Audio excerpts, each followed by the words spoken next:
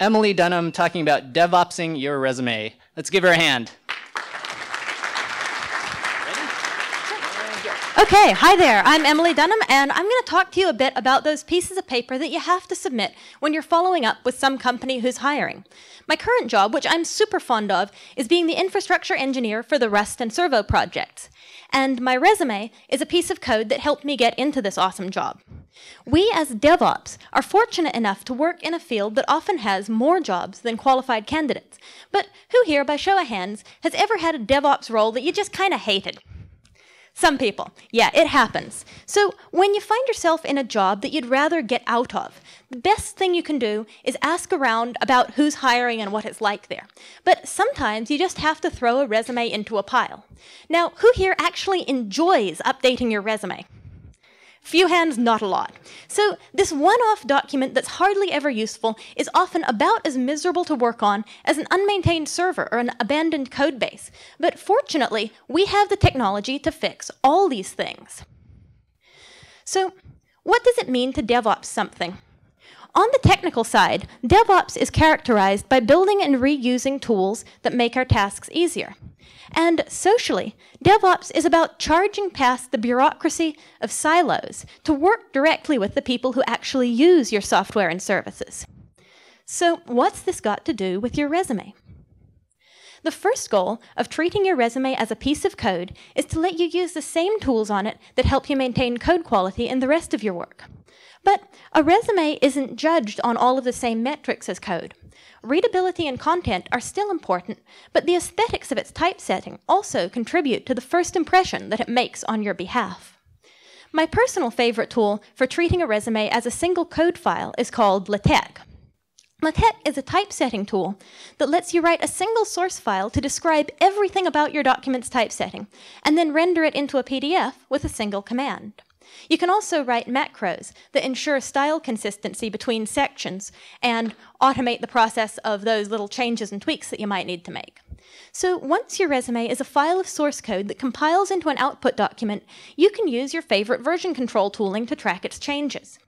You can use separate branches to track the variants of your resume that correspond to different hats you wear.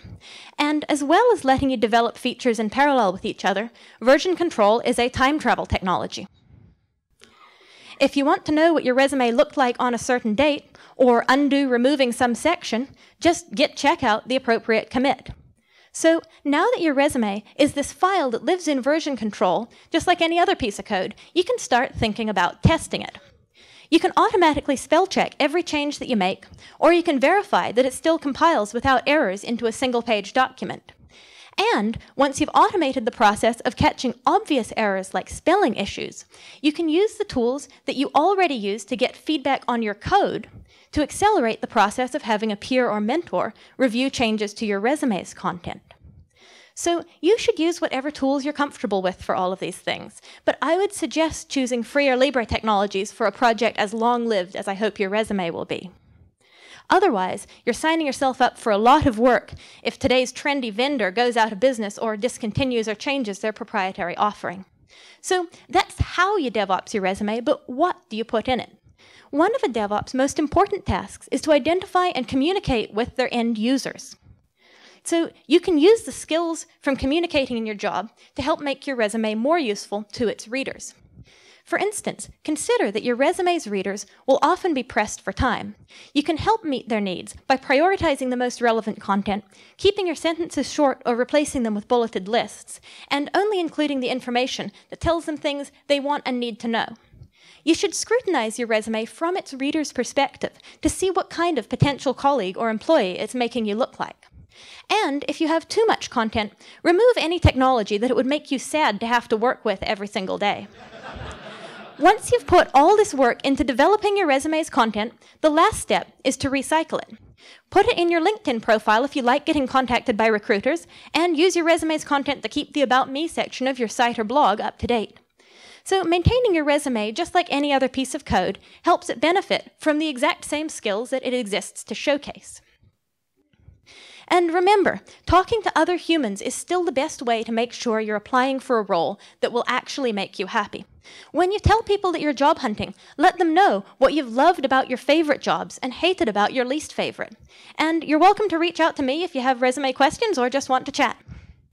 So thank you.